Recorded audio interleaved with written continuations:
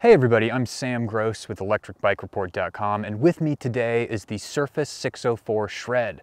This is an affordable electric mountain bike that uses smart component choices and the simple torque sensor to take a hub motor and make it more capable for off-road environments and even more capable on single-track trail. So we're going to put this bike to the test today to see how it performs in the real world, so stick with us.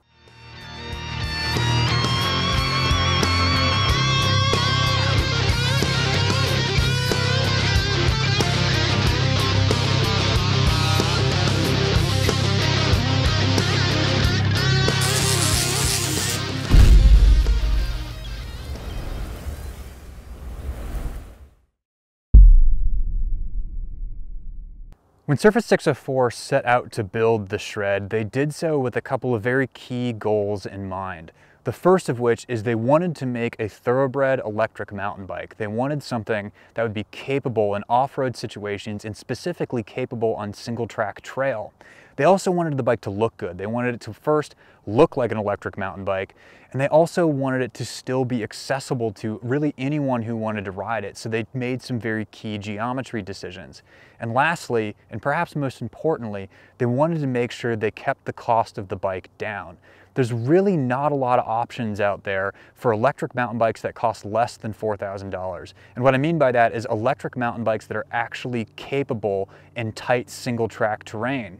This bike, with an MSRP of less than $3,000, really is one of the most inexpensive electric mountain bikes and capable electric mountain bikes I've ridden to date. And they did that by, one, choosing to use a hub motor over the more common mid-drive motor setups. There's a lot of reasons why electric mountain bikes more commonly come with mid-drive motors. We'll dive into those a little bit more in detail later, but by using the hub drive motor, they kept costs down, but they made it more responsive and a little bit more useful in off-road applications by adding a torque sensor to it.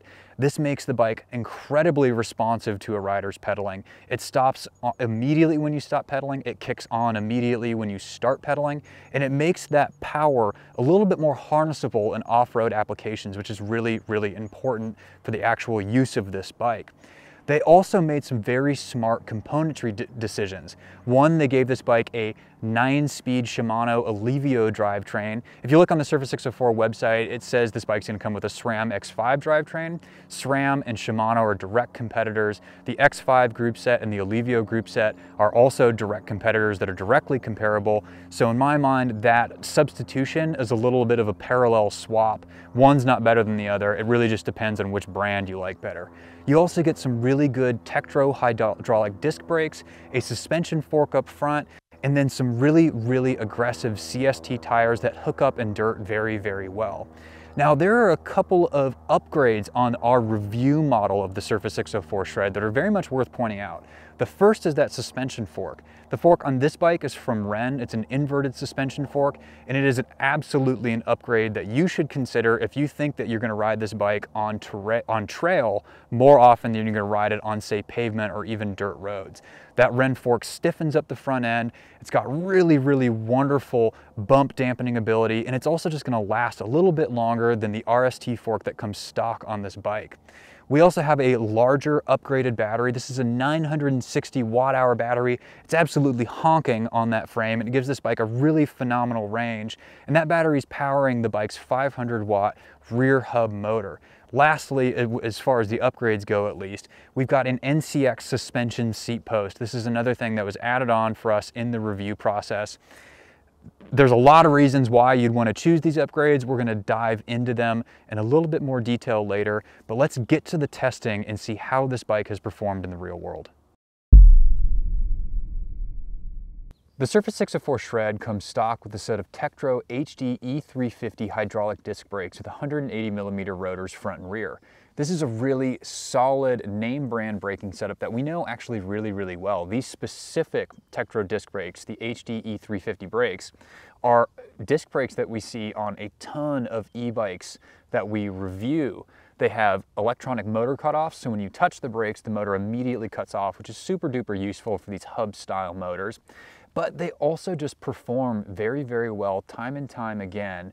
And then on top of that, they're super serviceable. So if something goes wrong, which they occasionally do with hydraulic disc brakes, your average bike shop, your local bike shop, is going to be able to service them, which is a really, really important factor to consider when you're thinking about the disc brakes on your e-bike.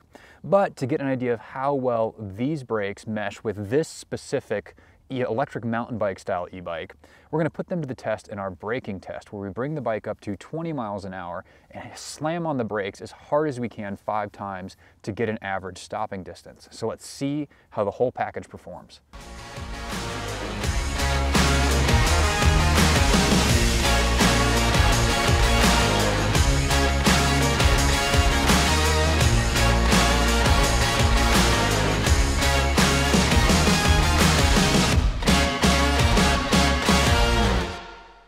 The Tektro HD E350 hydraulic disc brakes that come stock on the Surface 604 Shred performed really nicely in our braking test, coming to a stop on average in 11 feet and 3 inches, which is several feet shy of our current average of just below 16 feet. That's all the bikes we've put through our braking test thus far. That is a really, really solid result from this bike. So you should have a lot of faith that these dual piston brakes are going to do very, very well in almost any situation you put them in. As we mentioned in the beginning of this review, this specific bike has a number of upgrades that Surface 604 has done to it. And one of the largest is this battery. It is a 960 watt-hour battery, or a 48 volt, 20 amp hour unit, which is absolutely huge. That is a massive amount of energy stored in the frame. And it's much larger than the 48 volt, 14 amp hour, or 672 watt-hour battery you'd get if this bike were in the stock format. Now, to get an idea of just how much energy we could squeeze out of that battery, we put it through 2 separate range tests where we rode the bike until it died. The first was in PAS1 and the second was in PAS5. Now, in that PAS1 test, we rode the bike for 62.41 miles before it finally died. And then in the PAS5 test, it went for 44.25 miles. Those are humongous ranges, just whopping ranges. And there's a couple of things I'd like to note about that. The first is that in that PAS1 test, we actually don't do our low power range test always in PAS1. Our kind of MO here at Electric Bike Report is we do our low power range tests in the first pedal assist level, where the bike actually feels like an e-bike. The fact that this one still felt like an e-bike in PAS1 is really notable. It means that Surface 604 has done a really nice job of tuning those different PAS levels. The second thing that I will point out is just how long those ranges are. Even the PAS5 range of more than 44 miles is just utterly remarkable. And because of that, I would honestly suggest considering getting the smaller battery. I know that is going to be a hot take for a lot of people because range is one of the biggest things that you always think about when you're buying an e-bike, but that smaller battery is going to do a number of things for you, especially if you're considering riding the bike more in off-road settings. The biggest thing it's going to do for you is it's just going to keep the weight down. 672 watt hours is still a ton of energy. It's going to do really, really well for this 500 watt rear hub motor. And you just don't need that much. Your average mountain bike ride is going to be far less than 44 miles. So that smaller battery might actually suit you really, really nicely. Where I would consider this really big 960 watt hour battery is if you're looking to use the bike as a more versatile e-bike. Think about like if you're going to do a lot of bike path rides, if you're going to commute on it, but you still want something to ride on the trails on the weekend. Maybe you just don't want to plug it in or don't ever want to worry about the battery range. Then that 960 watt hour battery is going to do really, really nicely for you. But if you're just thinking purely of riding on single track trail, I would really consider that smaller battery. It's not only going to keep the weight down, it's going to save you a little bit of money, but all in, super impressive range result from the Surface 604. Really, really well done. Considering the Surface 604 Shred is designed to be an electric mountain bike, it really is notable the fact that they chose to use a hub motor on this bike as opposed to the more common mid-drive motor. Surface 604 chose the hub motor, one, because it's what they knew. They've got an entire lineup of hub-driven electric bikes, so it really makes sense that they chose to just kind of stick with what they know when designing a nice electric mountain bike. But what makes this hub motor really applicable in an off-road environment is the fact that it's paired with a torque sensor as opposed to the less sensitive cadence or speed sensors. This torque sensor measures the amount of force that you're actually applying at the pedals and applies motor power in kind with that. So let's say you're on a single track trail and you're trying to get up a rock step. This motor is going to be able to measure and tell the difference between normal pedaling and when you really step on the cranks to get the front wheel in the air and power up and over that step. Or on the other end of the spectrum, it's going to be really responsive when you're diving into a corner and you begin to coast. As soon as you stop pedaling, the motor is going to cut off power and you're going to be able to shed speed just like as if you're on a mid-drive or traditional mountain bike. Now this motor works, it does a good job, but there are some things to note about it that you're gonna see that's different from the mid-drive electric mountain bikes. And really these are the reasons why mid-drive motors are more common. The first is gonna be weight distribution. By having that mid-drive motor in the back end of the bike in the center of the rear wheel, you're actually shifting your center of gravity further back. Mid-drive motors, they're mounted in the bottom bracket, they're in the center of the bike, they're very low, they give the bike a low center of gravity, and it gives the bike a more neutral handling characteristic. Now this mid-drive motor in the rear is not a huge issue, it's not something you notice all the time, but if you ever get the bike in the air, if you ever really try and lay the bike over in a corner, or you're trying to get into a situation where you need to pick your rear end up with your feet, that's when you're gonna notice it, when you actually kind of notice that increased weight in the back end and the fact that your center of gravity shifted just a little bit back. And while the torque sensor does a really good job of engaging the motor, it's not quite as good as the mid-drive motors, but it's going to be much more affordable. There's a reason. This is one of the components that Surface604 strategically chose to help keep this bike on the affordable end of the spectrum. Mid-drive motors are very expensive. They take a lot of engineering, especially the ones that are on the more expensive e-mountain bikes. This was a really smart choice to do for a bike that needs to be less than $3,000. It is amazing how few less than $3,000 electric mountain bikes there are on the market. So the fact that Surface604 took a shot at designing a good one is really impressive, and they did a really nice job with it. Lastly, you get 5 different pedal assist levels to choose from when you're talking about the motor power on this bike. We put these to the test on our circuit test to see how they perform in each pedal assist level, and the bike has a really nice distribution of power between each of the 5. It really allows the rider to adjust how much power you're getting from the motor at any given time and how much effort you're having to put in through the cranks. The front fork on this bike is one of the specific components on this review model that's been upgraded over the stock edition of the bike. This version of the bike has a Wren suspension fork on it, whereas the stock model of the bike comes with an SR Suntour XCM fork. That XCM fork is very good, and it actually is slightly better than many of the forks we see on affordable electric mountain bikes. But when it comes to dedicated off-road trail riding, this Wren fork really is bar none. It is absolutely a worthy upgrade to make, especially if you truly want to use this as an electric mountain bike. If you're looking to save a little bit of money and you're thinking about using it as a little bit more of a versatile model, maybe you're going to ride it on bike paths or dirt roads and do less dedicated trail riding, that SR Suntour fork is going to do fine. But if you want a trail rig, get the Wren fork. And there's a couple of reasons why I would suggest you do that. The first is durability. The Wren fork is going to be able to withstand prolonged and repeated bumps, just big, heavy hits over and over and over again. And you're going to be able to have a lot of faith that you're not going to damage the fork by doing that. Whereas the more affordable SR Suntour fork is not quite built to withstand the same repeated hits as that Wren fork is. This is just going to be a little bit more long lasting. It also is going to help stiffen up the front end. It makes the bike handle a little bit more like a surgeon's scalpel. It's going to help with cornerings and then even changing directions in rougher terrain. And then finally, it's just a nicer feeling fork. You get into any sort of rougher terrain, and if you were going to be riding the SR Suntour fork and this Wren fork back to back, you're going to notice that the Wren's just a little bit more plush, a little bit more forgiving, and just better in rougher terrain. This bike is a very nice handling e-bike. It handles corners very well. It handles rough terrain very well. It's overall just really, really nice riding. But it also is still set up to be versatile if you don't want to use it as a dedicated trail bike. It's got a little bit of a longer head tube that puts you in a little bit more of an upright riding position. This is going to make the bike more friendly for older riders or those who just don't want to be in a more bent over athletic riding position.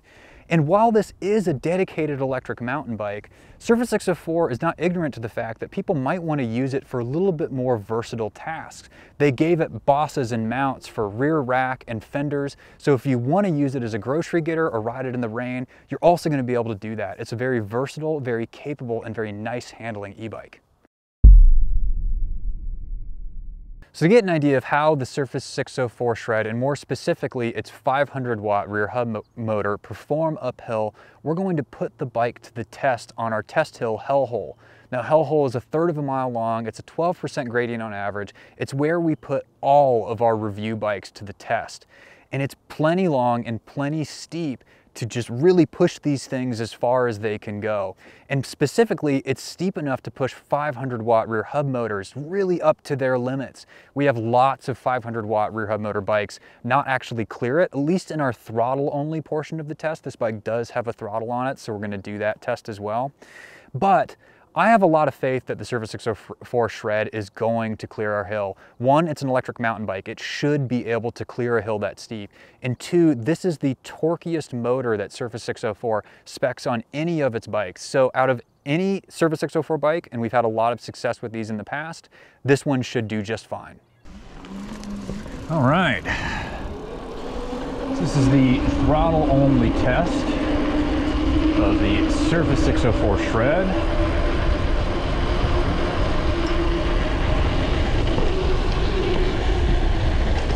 This is the torqueyest of motors, so I do feel like, or torqueyest motor that Surface604 uses. So it should do fine on this hill. Hello. So far it's doing great. Not a lot of evidence at all that it's going to have issues on this. Only down to 8 miles an hour. It's actually climbing super well on just the throttle. Through the longest, steepest section, we're going to regain some speed here into one more steep section that sometimes causes bikes to fail. But I got a lot of faith in this one.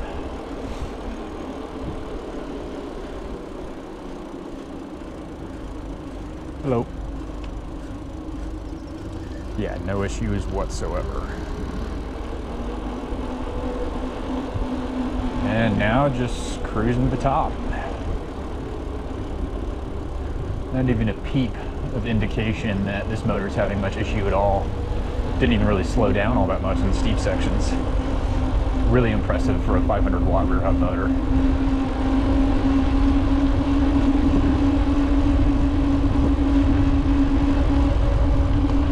Goes. Now we are on to the PAS5 test of the Surface604 Shred. And based on how easily it made it up this hill on throttle, I've got quite a lot of faith this thing's going to do well.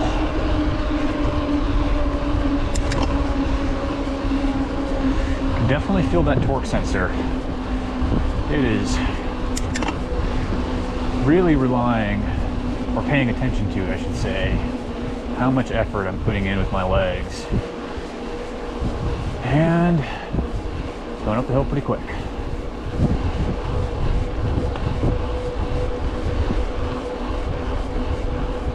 Be on your left.